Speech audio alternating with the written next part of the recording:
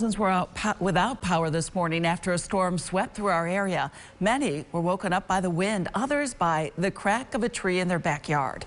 News Channel 9's Julia LeBlanc visited a home on Colby Avenue in Eastwood this afternoon where a tree split and fell on multiple lawns. One good thing about this, we're not going to have a lot of leaves to rake up next year.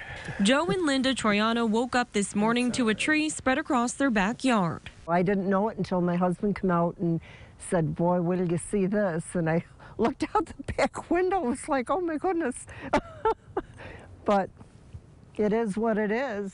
The Troianos lost 3 sheds with thousands of dollars worth of items inside. And while they say that is a loss, all that matters is that their home is okay. But they can't say the same for their neighbor's property.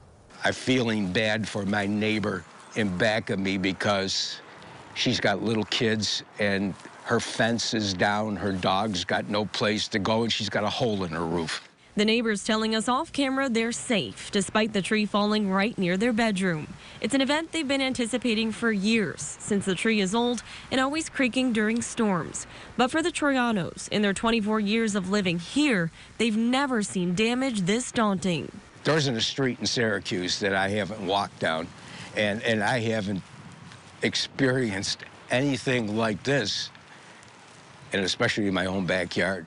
The branch is stuck sitting in the yard for a while. Since it's New Year's Day, the insurance can't scope it out, something they're not too worried about right now. It's stuff, you know, we're okay. I just hope that it can all get done before the snow comes in Syracuse. A close call for those in Eastwood, but leaving many thankful the destruction isn't worse. Julia LeBlanc, News Channel 9.